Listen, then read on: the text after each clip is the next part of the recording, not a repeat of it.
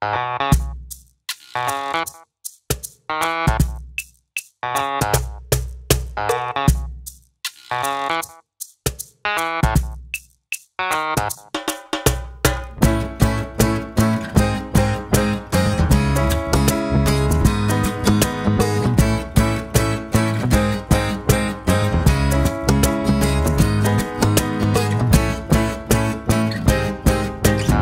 guys, my name is Andrew. Andrew is an amazingly creative, wonderful human being that just brightens my life every single day. I absolutely adore him. Very creative, always had wonderful ideas about things. He just had an imagination like no other child in the classroom. I just really enjoy different types of arts. Cartooning, drawings. The more surreal it gets, the better. Andrew's artistic sensibilities are laced with humor, but then oftentimes have really complex stories behind them. Like, I didn't have this imagination when I was that age. Basically, the best way to describe it is tripping on acid. He's got a little bit of humorous attitude about him as well. He's just so funny. He makes me laugh.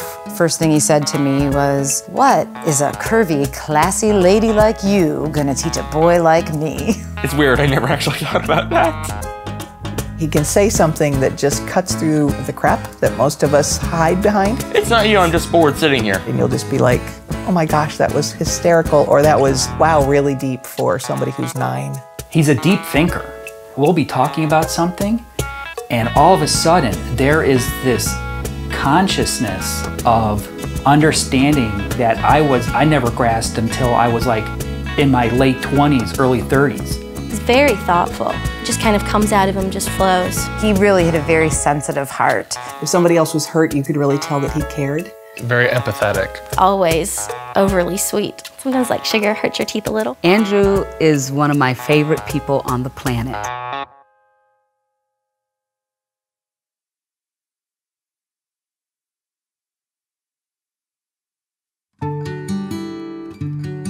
We started noticing things in Andrew when he was 2. Oh, I noticed it super early. As you're looking at peers with Andrew, Seeing how they were relating to their parents or their environment, I could tell that he was a little bit different in terms of how he reacted. like if he was hurt, it seemed much more exaggerated than in some of the other children that he was playing with. The other one was speech development. When he was in his 2s, he should have been saying words and he wasn't. And he always had to touch things. Andrew was touching, and then it was noises. I just hated loud noises. He would tend to overreact because the noise would bother him. So that was another clue for me that something was going on and we needed to start trying to figure it out. Andrew was diagnosed on Christmas Eve. So we had waited 6 months to get into the right neurologist, like the best neurologist in the city. In between when that appointment was made and Christmas Eve, I was diagnosed with invasive cancer. So there was a lot of upheaval going on. I was dealing with all of that, but still needed to know what exactly was happening with my son. So after 6 rounds of chemo and all of that was happening with my body, then I got the diagnosis. And it was very interesting because I had all of these notes and all of this information, like just literally this much, that I brought to the neurologist.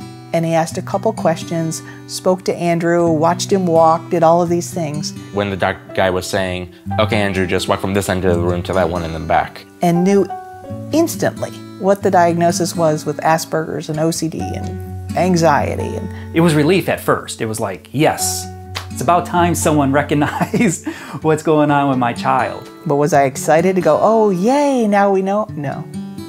You know, it was heart-wrenching because once I understood what it meant, I knew that his frustration was not going to get easier, but I knew that it was doable.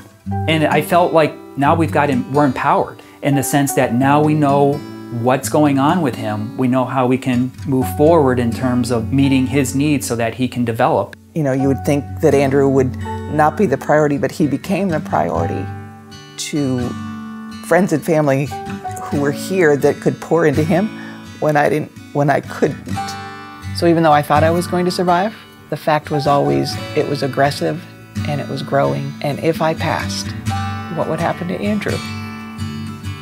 The way that the family is, so, I mean, they overcome everything. So then when the cancer diagnosis was better and treatment was great, and I clearly knew that I was beating it. I just focused on, okay, I'm better, and what are we going to do to make Andrew's life the best that it possibly can be, because life's so short.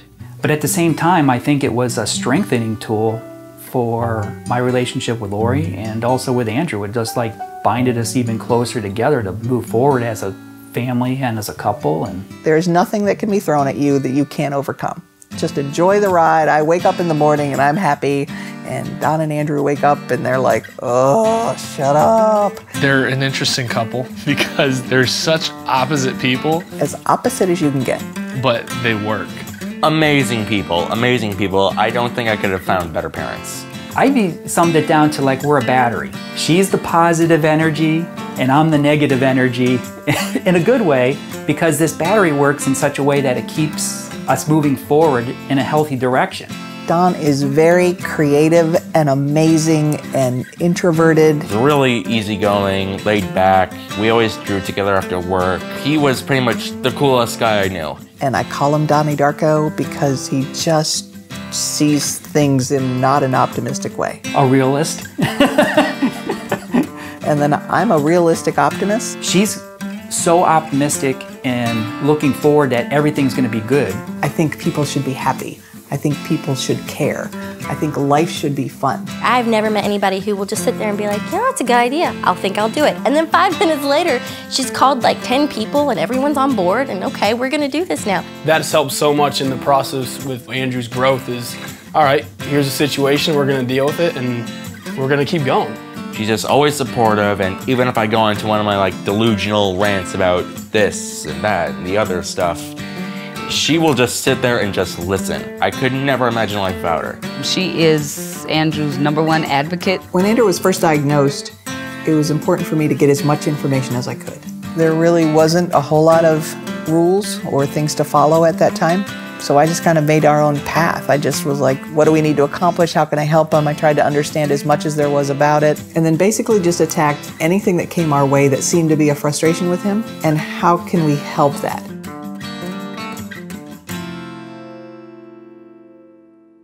I think the biggest challenge for me was sending Andrew to school. Prior to coming to kindergarten, Andrew had been in a smaller class in a special education program with more adults in the room. So when he came into the kindergarten setting, it was kind of like somebody just sort of threw him into the pile. Andrew's kindergarten was so amazingly hard.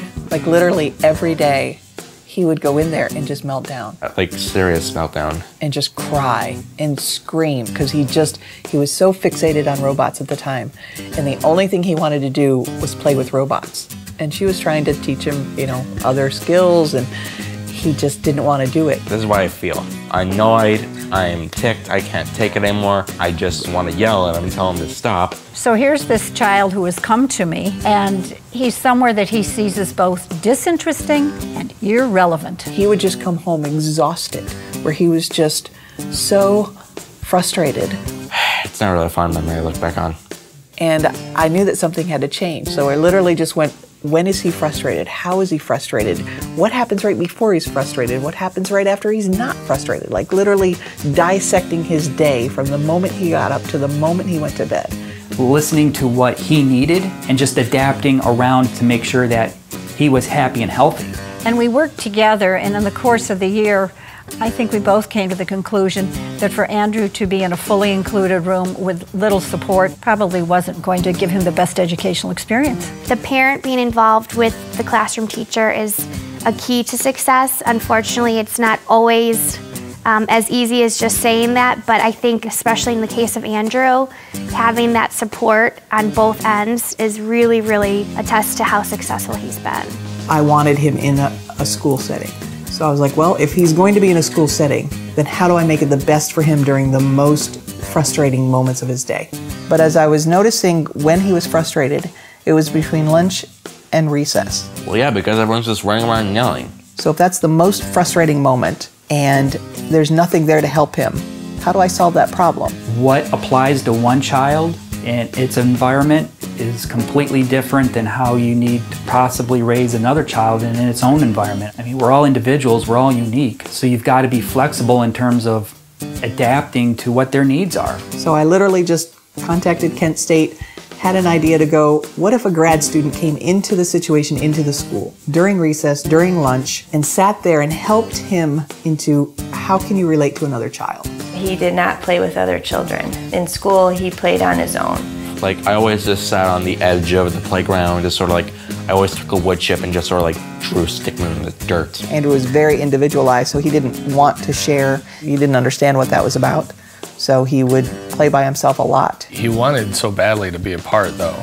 And the fact that he wasn't at that age able to socialize with other children was probably my biggest fear, that if you don't have that camaraderie that comes naturally, I know that it's really hard. So we found this amazing woman who wanted to be a school psychologist. She wanted to be in the school setting. Got clearance from the school with the teachers, and she came and worked with Andrew 4, 5, 6, 7 hours a day, 2 or 3 days a week, where she was with him all the time. Balancing what he wanted to do while also helping him initiate some of those social interactions, conversation starters, sitting at the lunch table rather than sitting by himself with a pile of dirt. So that a child would come over and want to be engaged with this very cute, energetic grad student, and allow him to have conversation about it and bring him in and make, and talk to him on a one-on-one. We had prepared some jokes, and then that was really a good way to start a conversation for, him to tell a joke, someone else to tell a joke. She sort of herded me along to it, always making me think it was my idea.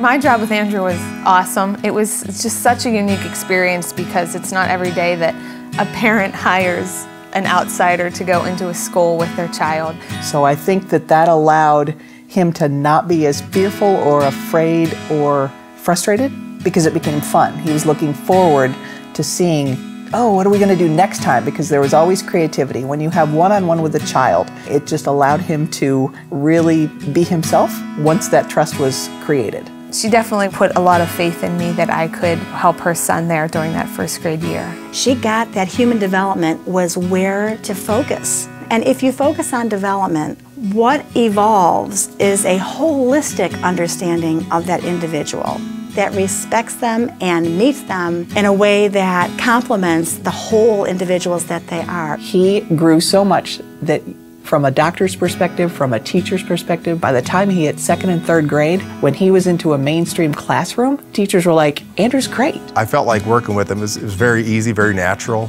He had really good coping strategies as far as how he dealt with other students and how he dealt with his frustrations, which was very impressive. He was one of those kids that when you came to work every day, you were glad to see him. After we used the grad student in the school setting, that led me to believe that the summer camps that he was doing was as frustrating as lunch and recess at school. So it was fun, and they were going on all these activities to all these really cool places, but he wasn't having fun. I would probably have to say a little frustrating.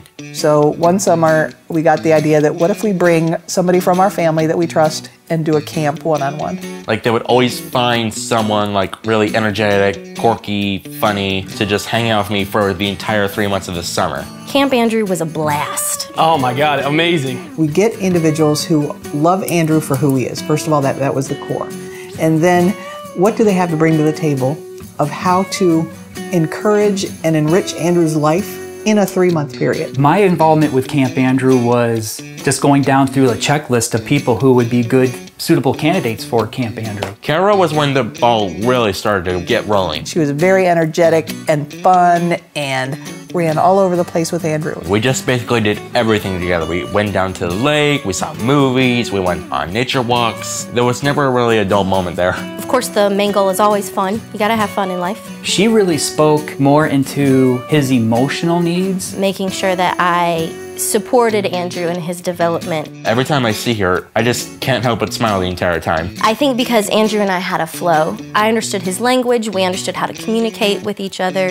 She was one of the people that, even if it's just a tiny bit, actually helped form me today. I remember the summer with Nate that they would just run around and Nate took him to the pool. So Nate was showing him how to interact with kids in the pool and how you dunk somebody in the proper way. Nate was very instrumental there about developing Andrew's sense of humor. He pushed me to just sort of take a joke. Like, if something happened, just roll with it. Throw a joke back. Take it like a man.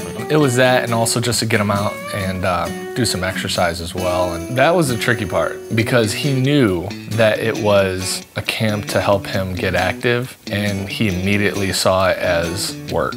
So you had to be careful and make sure everything was, no, we're just going to the pool, let's go and have fun. He was just a fun guy to be around. He was always cracking a joke. He's always doing something. I'd be like, hey, let's play tag. Obviously, I'm a faster swimmer, so he got to work out trying to chase me. When he was with Riley, it was manning up and being tough. It was all about the physicality of him being aware of his body and knowing that he can do more.